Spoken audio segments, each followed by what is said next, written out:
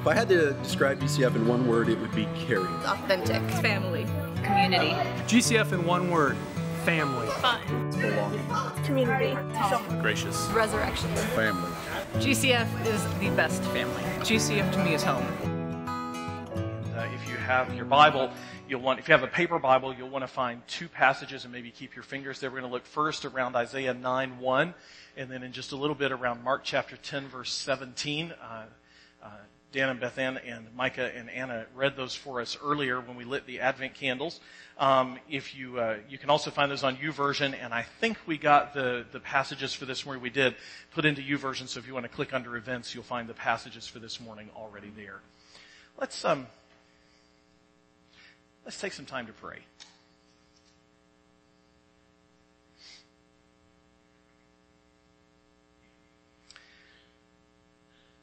Jesus, just after watching 3 more of those videos, I just want to take a minute to say how awesome it is that you are real and that you are alive and that you are at work in this world. It's sometimes so easy for us to be bombarded by darkness and covered up in darkness that we lose sight of the hundreds of thousands, if not millions and billions and gazillions of ways that you are at work every day all over this earth. And so we give you thanks and praise, Lord Jesus, for your love for us, for your steadfastness to us, for your faithfulness to us, for your grace shown to us, for each and every little thing and big thing you have done to bring us to this point and this place in our lives. I want to ask you in this moment, Lord Jesus, to work as you have worked so many times before. Right now, Jesus, as we talk about your word, dig into us. Dig deep. Dig deep. Leave no stone unturned in us. Leave no place untouched in us. And we say, Lord Jesus, in the power of your Holy Spirit, have every last bit of us that there is to have. We want you in this place this morning, Lord Jesus, to have it all. Because we trust that you can make more of it than we can possibly ever make of ourselves. And we ask this in Jesus' name. Amen. On August 6th of 2007, seismologists at the University of Utah picked up what appeared to be an earthquake at 4.0 on the Richter scale, centering out of Emery County, Utah. They called the sheriff's office in Emery County, Utah to find out what was going on out there. And the sheriff's office said, we felt the ground shake, but we don't have the same kind of damage we might expect from an earthquake. And they went out to try to find out what was going on. And a bit later, they called the seismologists at the University of Utah back, and they said, we didn't have an earthquake, but out at the Crandall Canyon coal mine, there was a collapse. And the collapse of the mine was so tremendous in this shaft that it caused a middling-sized earthquake to register at the University of Utah. And on the other side of that mine collapse, 3 coal miners were trapped. It took rescue teams 10 days to come within a few hundred feet. They were 1,500 feet deep in the mountain. It took rescue workers about 10 days to finally come within a few hundred feet of where these miners were trapped. And when they came within a few hundred feet of where the miners were trapped, the walls of the mine and the ceiling of the mine shaft began to shake and quake again, and there was another collapse, and it killed 3 of the rescue workers. And at that point, the mine rescue workers, the people with the federal government, the people with the state government, the governor of Utah, they all decided at that point that they would have to call off the search for these miners. And so they declared the miners lost forever in the deep, deep darkness of that mine. And still to this day, the bodies of those 6 miners have never been recovered. They're still lost somewhere in the darkness. You know, there is a darkness so deep that there is nothing any of us can do to get ourselves out of it. There is a darkness that is so deep that there is nothing any of us can do to get ourselves out of it. I think about that in light of a couple of things that have been said here at GCF over the last couple of Sundays. I don't know if it caught your attention, but a couple of Sundays ago, we had a woman here in our congregation who came up to share a word on that Sunday where all we did was worship, and we shared some prophetic words. And she shared that she felt like there was someone here who was struggling with suicidal tendencies, suicidal ideation, and the Lord wanted to move in that. And if you knew anything about the woman who shared that, you know that she was at one time trapped in the deep, deep darkness of suicide. And it seemed to her as if there was no one who could possibly get her out of that deep darkness. And she knew that she was certainly incapable of getting herself out of it. Then last Sunday, how glorious it was in one of our baptism testimonies to hear a very young woman say to us, I was trapped in suicidal thought and suicidal ideation. And she shared with us a bit what it was like to live a life where you're trapped in a darkness so deep that you can't get yourself out of it. And it seems like no one can reach you in the midst of that darkness. There is a darkness that is so deep that we cannot get ourselves out of it, and other people cannot get us out of it. In a culture like ours that focuses so much on self-confidence and education and accomplishment and our pull yourself up by your own bootstraps mentality, it is important for all of us, especially those of us who follow Jesus, to always remember that there is a darkness so deep that we cannot get ourselves out of it, nor can other people reach us in the midst of that darkness. Now, Isaiah is one of the prophets to the nation of Israel about 2,700 years ago. And Isaiah wrote to the people of Israel at a time when the situation was very, very dark for them. They were on the verge of being taken over by larger nations, military powers. And when those nations finally did take over the nation of Israel, it was a dark, dark time. They murdered tens of thousands of people. They leveled the cities. They destroyed the temple. They hauled hundreds of thousands of people off into captivity in a foreign land. It was a dark, dark time. And Isaiah writes to the people of Israel to say to the people of Israel, guys, you have gotten yourselves into a darkness so deep you can't get yourselves out of it. Now, the important thing that Isaiah is going to say to them is that they've landed in this darkness in part because it's their fault. It didn't just happen to them. In large measure, they got themselves into this darkness that they cannot get themselves out of. Isaiah says this, when someone tells you to consult mediums and spiritists who whisper and mutter, should not a people inquire of their God? Why consult the dead on behalf of the living? It's a great verse. But Isaiah is basically saying the reason you landed in this darkness is because you chose to dabble in the darkness. You chose to consult what would have been then our modern day version of palm readers and astrologers and horoscopes. They decided to consult that instead of paying attention to God. And Isaiah will say this to them, consult God's instruction and the testimony of warning. What does he mean, testimony of warning? He's like, guys, if you pay attention to what God has been telling you through the prophets, we have all been warning you that darkness is coming because you're not paying attention to God, because you're not taking His instruction. Pay attention to how we're telling you darkness is coming. You're getting yourselves into a mess so that you can still follow God's instruction and get out of this. The people never listen to God, so Isaiah says they land in this situation. They have no light of dawn. Distressed and hungry, they will roam through the land. When they are famished, they will become enraged, and looking upward will curse their king and their God. They're going to land in a place where the darkness is so deep that when they look to the future, they see no hope.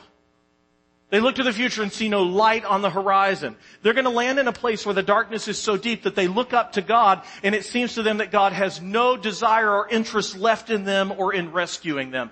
And then he says they're going to look around them, and they will see only distress and darkness and fearful gloom, and they will be thrust into outer darkness. Isaiah is saying, man, you guys have gotten yourselves into a darkness so deep you can't get yourselves out of it. As a matter of fact, the only way you can get out of this darkness is if God decides to get you out of the darkness. This darkness is so deep that only God can do something to get you out of it.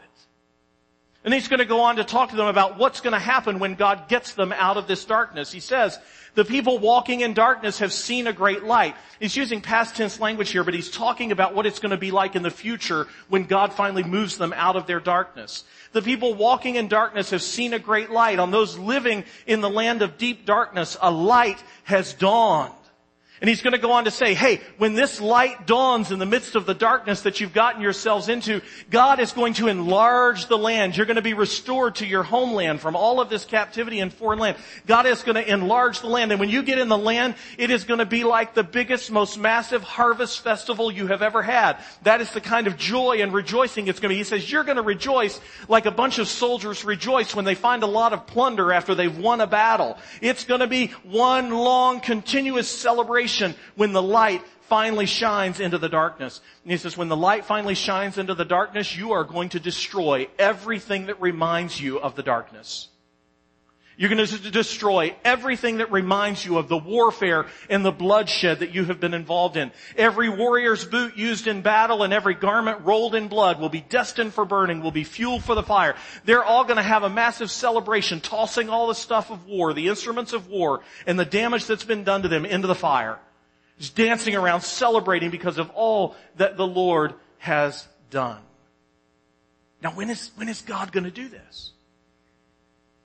Even more than when is God going to do this, how is God going to shine this light? I mean, is it going to be like some bright light that comes floating down out of the sky? No. Isaiah says this.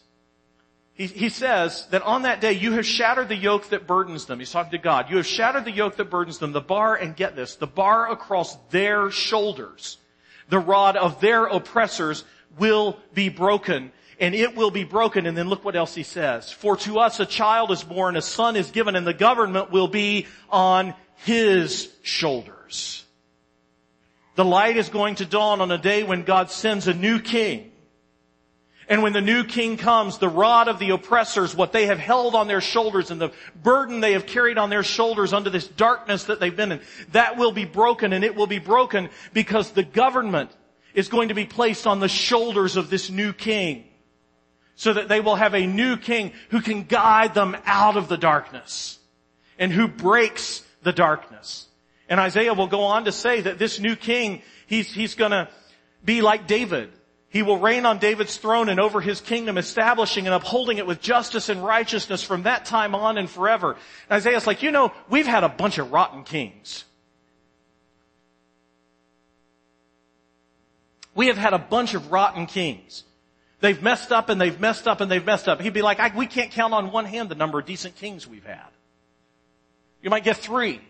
David being one of them. But when this new king comes, who's going to carry the government upon his shoulders and break the burden that's on the shoulders of the people, he is going to reign like King David, the greatest of the kings, even be better than David. He's going to reign with justice and righteousness. All will be well, and he is going to reign forever. There will be no more bad king, bad king, bad king. Oh, good king for a while, bad king, bad king, bad king.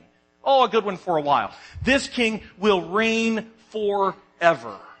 And then he says when this king comes, there are going to be certain royal titles that are given to this new king. And he shall be called Wonderful Counselor, Mighty God, Everlasting Father, Prince of Peace.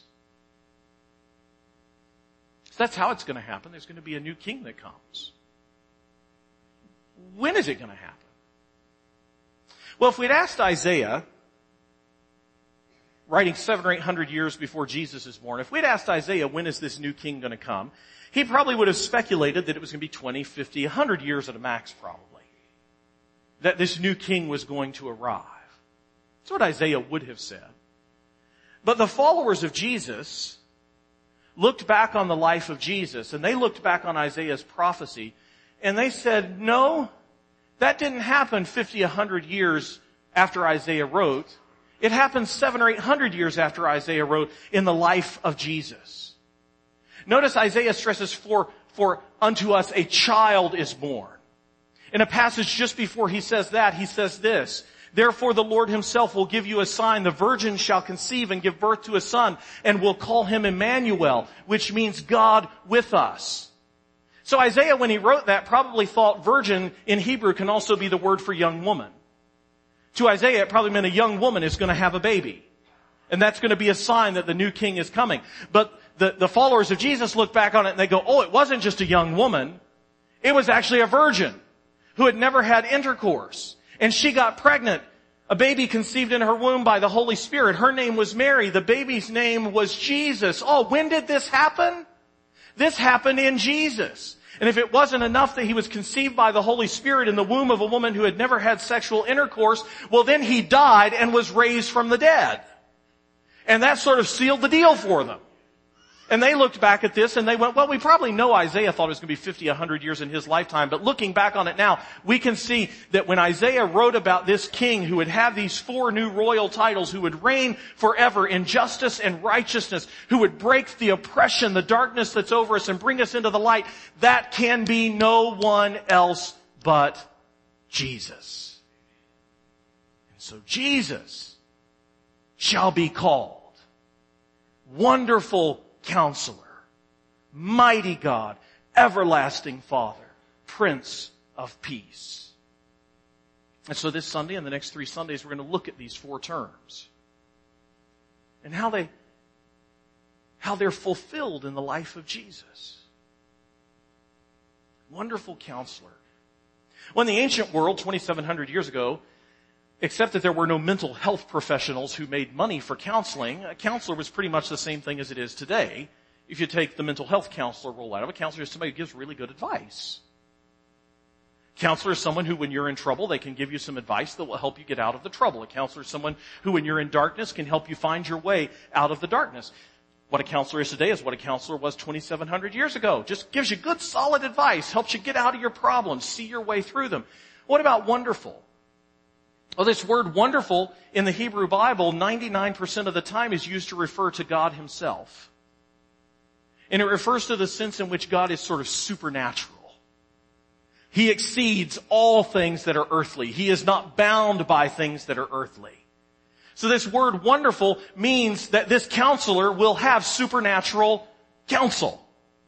In other words, this new king that we believe is Jesus, that God is going to send, will counsel and advise people with nothing less than the wisdom of God himself. So that when Jesus speaks, he will speak to each and every person with nothing less than the wisdom of God and the counsel of God. And that's a good thing, because God's point of view is bigger and better than everybody else's point of view. So when you need help getting out of your darkness and you need counsel getting out of your trouble, who better to guide you or counsel you out of your darkness or your trouble than Jesus, who is helping you see things from the very perspective of God himself and giving you counsel that is directly counsel from God. So Jesus is Wonderful Counselor. And there was once a young man who was trapped in darkness that came to Jesus for counsel. And when he came to Jesus for counsel, he threw himself at Jesus' feet. And this is what he said to Jesus. Good teacher, what must I do to inherit eternal life? Now I have to say, as somebody who's trained as a counselor, the next thing Jesus says makes him sound like the worst counselor that ever walked the face of the earth. Because the next thing that he says is actually kind of harsh and snarky. So the guy says, good teacher, what must I do to inherit eternal life? And Jesus says this, well, why do you call me good? No one is good except God alone. Today they would teach you in counseling that's not how you build rapport with the client. And it makes Jesus sound like a really rotten counselor. But in reality, Jesus here is seeing something deep, deep, deep in this man. He's seeing something with the supernatural ability of God. He's seeing things that only a wonderful counselor could see, that many of us who are counselors would miss in an initial interaction. It might take us 3, 4, 5 sessions to find it out or more. And Jesus sees it immediately, because when the young man calls Jesus good, in part, he means it as a genuine compliment. I mean, why else would you throw yourself down at the feet of a teacher unless you thought he was a really good teacher? But on the flip side of that, in the ancient world, when you called someone good teacher, it was believed that to be polite, you had to reciprocate or return the favor by calling the other person something equally good. So when the man calls Jesus good teacher, he's looking for Jesus to say good young man. You're a good young man. And therein is the man's darkness. Because he's living his whole life trying to be good enough to be assured that he can be saved. He's living his whole life trying to be good enough to know inside of himself that he is saved and he will have eternal life from God. But he can't quite get his mind wrapped around that. He can't quite believe it. So he's living his life in the darkness of wondering, am I good enough? Am I good enough? Am I good enough? And so he throws himself down at the feet of Jesus, hoping that Jesus will say, oh, young man, you are good enough. You are good enough. But Jesus says, why do you call me good? No one is good except God alone. And this is what makes Jesus a wonderful counselor, because he goes straight after the darkness. He doesn't pet him on the head and say, oh, you're a good little guy. You're a good young man. He says, we have a fundamental problem from the get-go here. You think this is about you being good enough, and I'm here to tell you it's not about you being good enough for God. It's about God being good enough for you. Whether or not you're saved or you have eternal life is not about how good and how well you behave and how well you do. It's about who God is. It's all about God's goodness and God's desire to save and God's ability to save and God's grace to save you. And then Jesus quotes a few of the 10 Commandments. Kind of picks them randomly from the latter section of the 10 Commandments. And when Jesus repeats some of the 10 Commandments, the young man says this, Teacher, all these I have kept since I was a boy. Excuse me. Teacher, all these I have kept since I was a boy. Now at this point, the guy's really excited.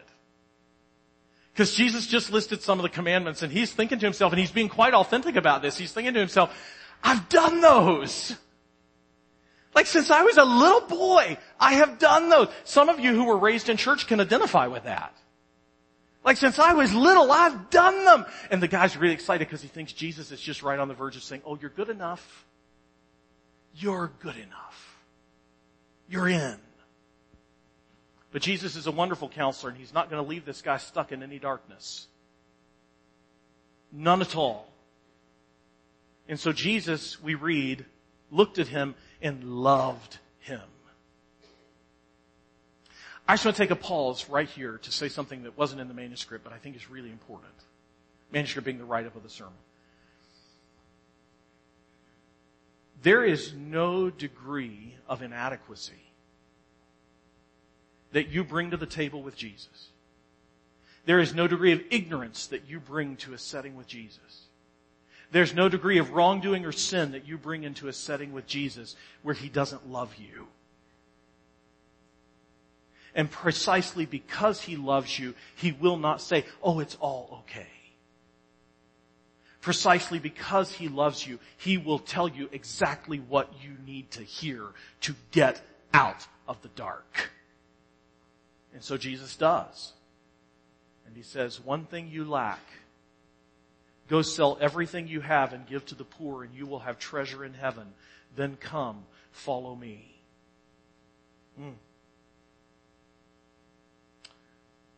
Jesus is saying, hey, it's not about how good you are, it's about how good God is. And it's not only about how good God is, it's about how good God has been to send me. So that what matters now about whether or not you inherit eternal salvation is not how good you are, but whether or not you recognize how good God is in sending me. Jesus is saying, this is now all about me.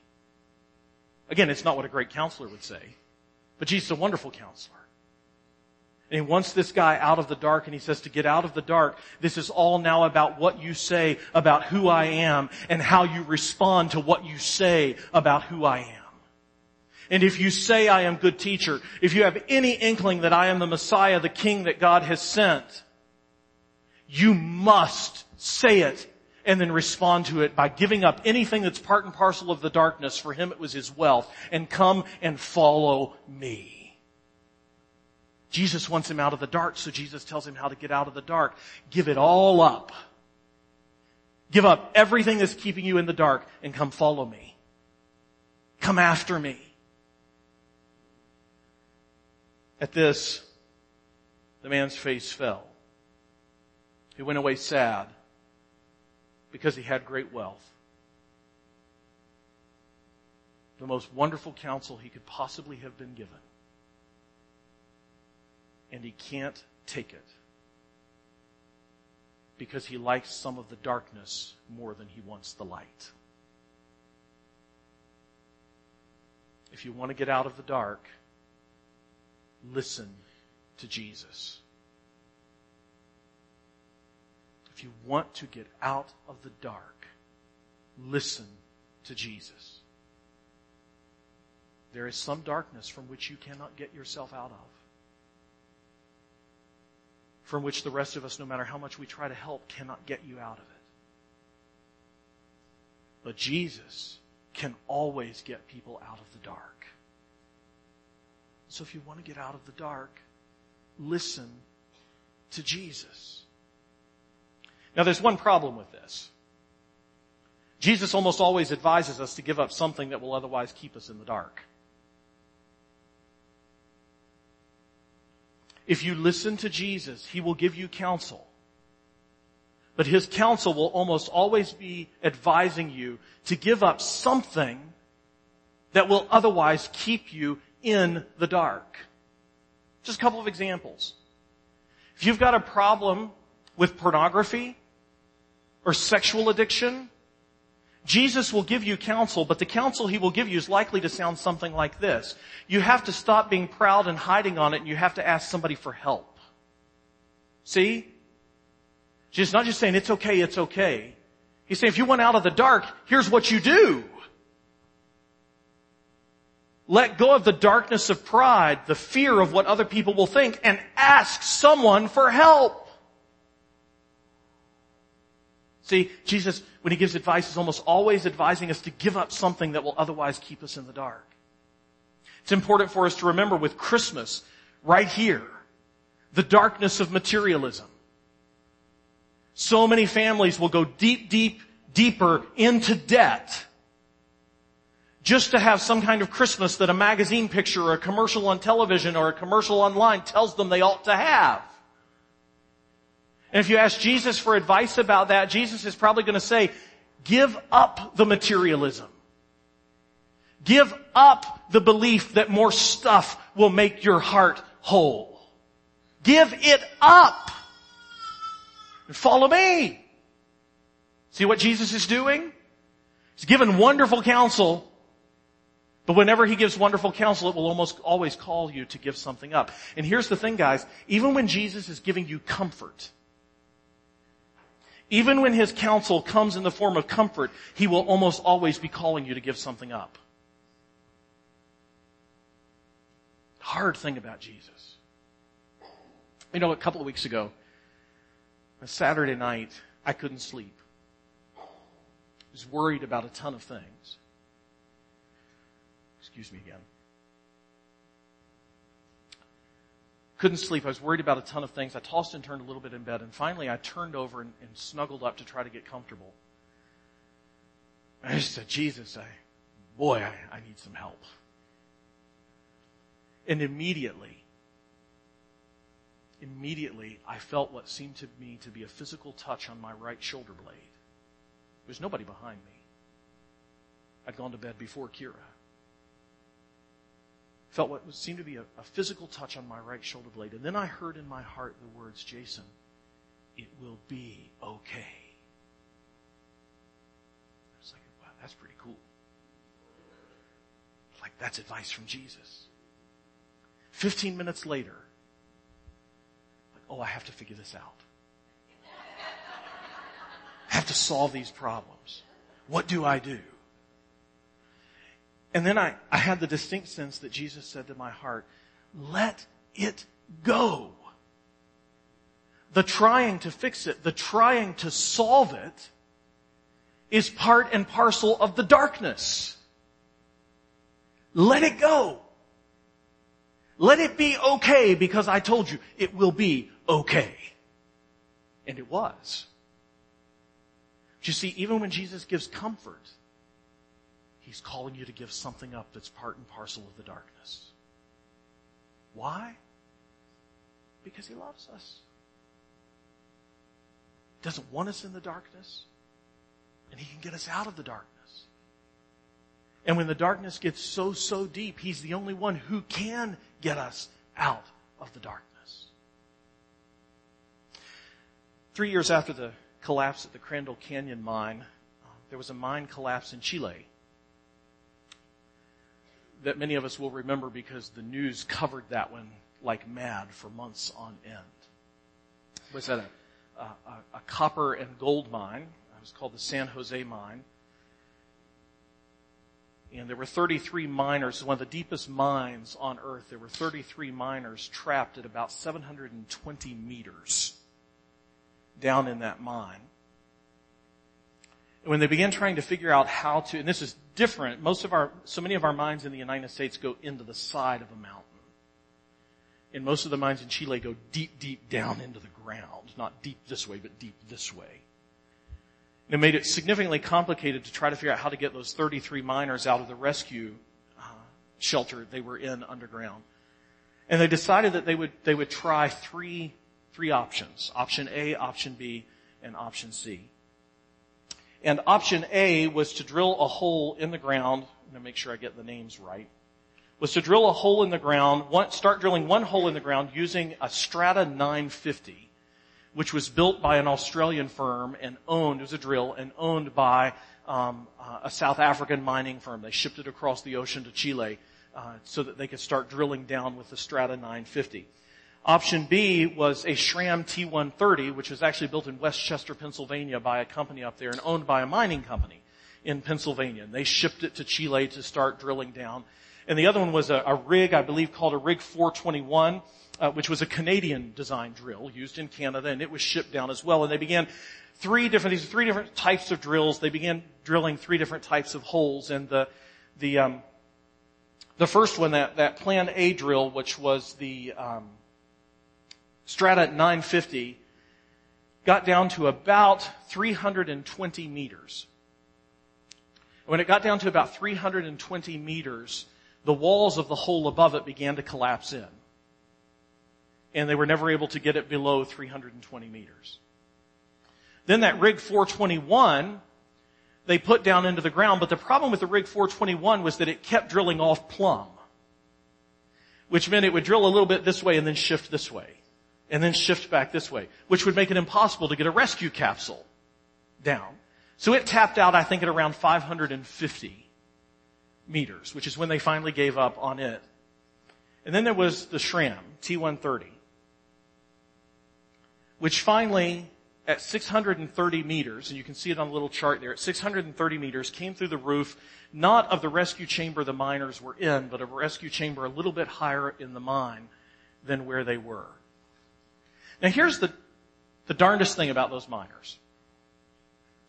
When the rescue pod finally came through, none of them said, well, we're going to wait for the Rig 421 to get through because the rescue capsule it can put down here is about 6 inches bigger around than the little 18-inch one that the SRAM got down here. I mean, this is pretty daunting when you think you're going to take a ride in a little pod of 18 inches up through 3,000 feet of ground that may fall on you at any moment or you may get stuck. They didn't say, we'll wait for that one to get down here. They didn't say, we'll wait for the Rig 421 because it's supposed to hit a rescue chamber that's not as far down and we won't have as far up to go. No, when the SRAM T-130 hit the roof of that rescue chamber and the word spread back to the rescue chamber they were in, they climbed out of the rescue chamber they were in, went up to the other one, and one by one, slowly over a period of several days, they got in that rescue chamber one by one, and they went slowly up the 3,000 feet until they reached the light. And no one said no to the rescue effort. No one said, no, I think there's a better option for being rescued. Why? Because if you want to get out of the dark, you take the one thing that can get you out of the dark. And the same thing is so true with Jesus. If you want to get out of the dark, listen to Jesus. Well, what He tells you to do will require some risk. It will seem tentative. It will call you out of the comfort zone. But if you want to get out of the dark, listen. Listen. Because there are some darknesses that only He can get you out of.